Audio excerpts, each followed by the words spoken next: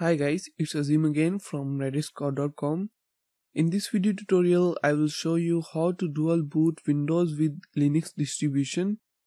For this, you have to know how to make bootable USB or DVD from ISO file.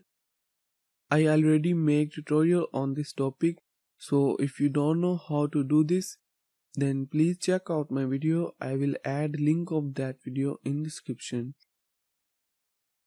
After making bootable USB, you should know how to boot your computer from USB stick.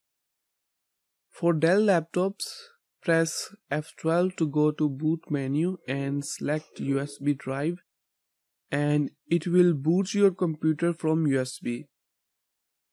Or you can go to BIOS setup by pressing F2 and in boot section change boot order to boot from USB. Or if you are on other computer, press escape key or F12, F11 or maybe F8, and for BIOS setup you can press either F1 or F2. Okay, now installation steps are very simple. First we need to create empty partition for our Linux distribution from C drive or any other drive that has enough space in it. After this, we will insert our DVD or USB drive into computer and restart our computer. After this, we will boot our computer from USB or DVD drive, and then we will install our Linux distribution. At the end, we will verify that both Linux and Windows are working fine.